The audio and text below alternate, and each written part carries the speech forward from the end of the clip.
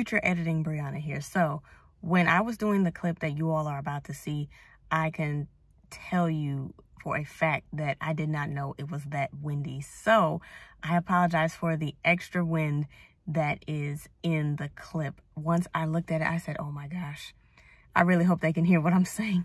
But I really hope that you all can hear what I'm saying. Sorry about the extra noise in the background. I didn't even think it was that bad. But the wind is trying to overtake the video. But I really hope that you all get some nuggets out of this video that you can apply to your life. Okay, let's roll the clip.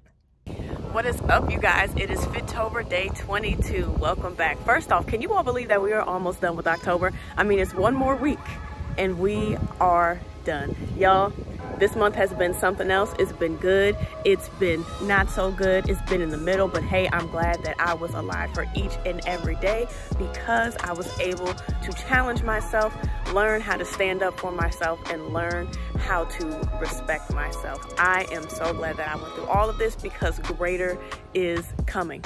This week, what I want you all to do is to stand up for yourself. That's the one thing that sticks out to me.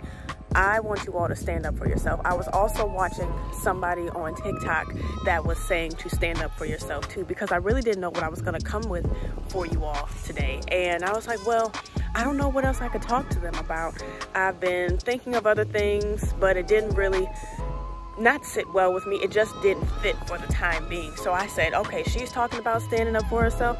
I'm going to talk about standing up for myself as well, because I have been struggling with that for the longest time. One, because I really don't care for conflict, and I feel that sometimes it may bring that about. But at the end of the day, if I don't respect myself, if I don't stand up for myself, who's going to do it? I'm just going to be everybody's doormat, and we're not going to have that.